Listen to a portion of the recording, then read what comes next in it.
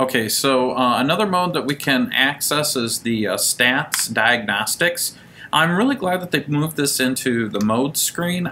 Well, actually, I can't remember if it was there or not. I just remember that the other way through the catalog took forever to find. But what that does is that turns on the regression or the regression squared, whether it displays or not on the screen. So let me give you an example. What I've done is I have plotted in L1 and L2 the corresponding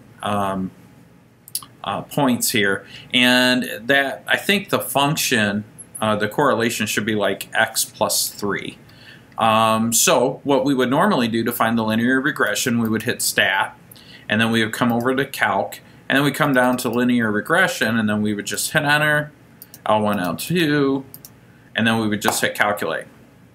Now when I do that, what happens is it'll actually give me the function, or at least like the slope in the y-intercept in slope-intercept form.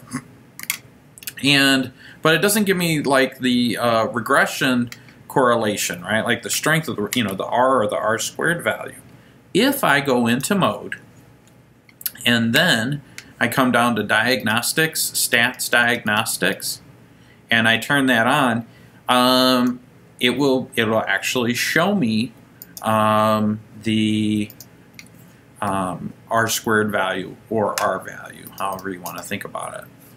And so now when I hit this, it still looks the same, but now it'll give me R squared, which is 1, and R, which is the square root of that, obviously, which is 1. So that's a perfect positive correlation between the two.